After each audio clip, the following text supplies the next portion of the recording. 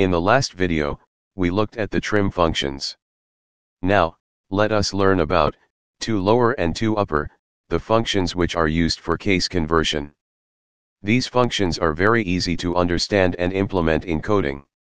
Let us look into the use of these functions now.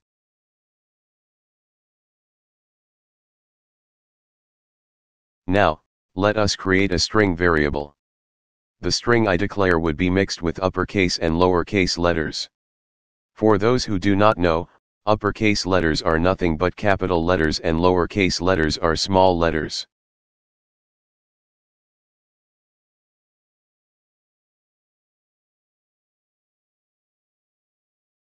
Next, we just print the original string without any functions applied to it.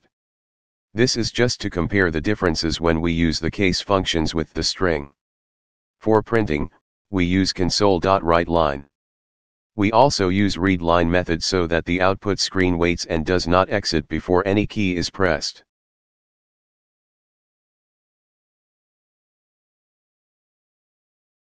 Now, let us run the application to see the original string. You can see that it is of mixed case where there are both capital and small letters as given in the original string. Next, we shall use the ToLower and ToUpper functions for changing its case.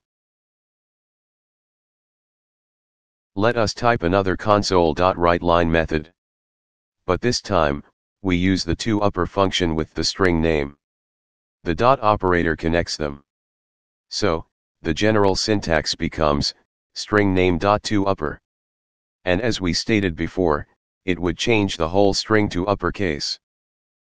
Now, for demonstration of the ToLower method, we just copy the line of code we typed now. We just make a slight difference by changing the ToUpper method to ToLower. The syntax is same and similar to the ToUpper method. This would change the original string completely to lowercase. Let us run the application now.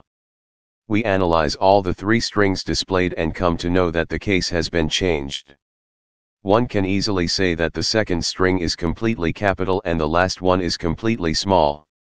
In real-time applications, these methods have many significant uses. Let us see the uses maybe in a future video. I hope that this was useful. See you in the next video. Subscribe to the channel for more videos. Thanks for watching.